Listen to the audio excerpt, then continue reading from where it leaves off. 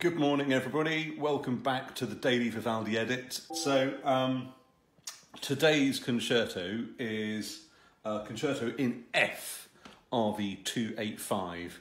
And for this, I have to thank Mr. Daniel Lauzon from Canada, who has done some amazing work with some of the Vivaldi, well, not just some of the Vivaldi manuscripts, but a load of the Vivaldi manuscripts to enable us to read them better. If you look at what I had, that's the manuscript that I had for this piece.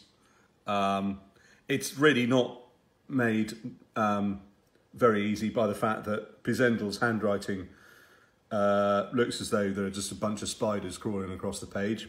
And if you go to what Mr. Daniel Lauzon has done, there you go. It's still difficult to read, but it's a lot easier.